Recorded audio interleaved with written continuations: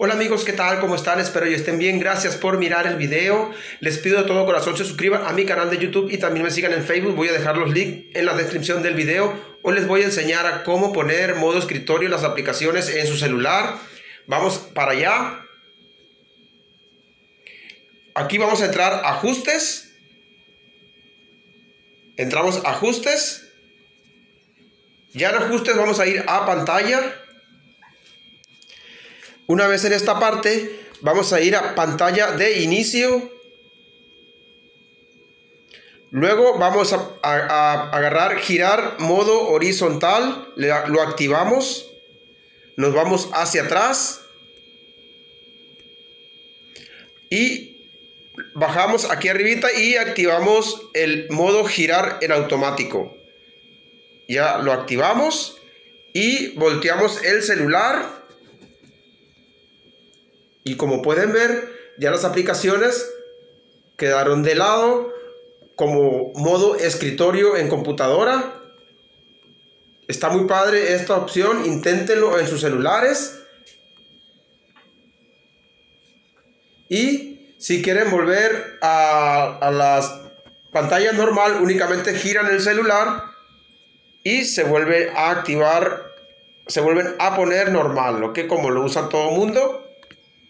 Hay otra forma de activarlo también, que es dándole clic sin soltar en esta parte. Se va a activar este. Aquí abajo entramos al icono de ajustes. Y aquí rapidito le vamos a dar girar modo horizontal. Como pueden ver, aquí ya está activado porque ya lo activamos hace rato.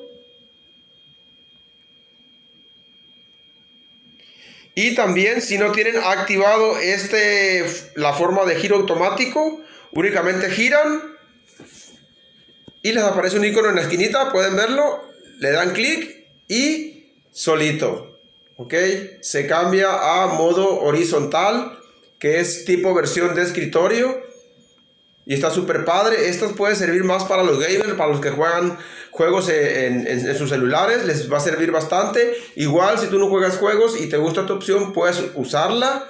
Está súper padre. Vamos a volver otra vez a la forma normal del teléfono. Y aquí está, ¿no? Bueno, no me queda nada más que decirles gracias por mirar el video. Les pido de todo corazón se suscriban a mi canal de YouTube. También me sigan en Facebook. Voy a dejar los links. Apóyenme en esa parte, amigos. Y estaré subiendo videos. Si puedo uno diario, si puedo unos 3 por semana. Dependiendo de cómo tenga de tiempo. Ya ves que pues tengo mi trabajo y pues tampoco no puedo descuidarlo. Bueno, amigos, chao, nos vemos y hasta la próxima. Trato de hacer mis videos no más que duren 3 minutos, poquito más, para que no se aburran y rápido solucionen su problema o solucionen lo que quieran arreglar con mis videos. Chao, nos vemos y hasta la próxima. Los quiero mucho. Adiós.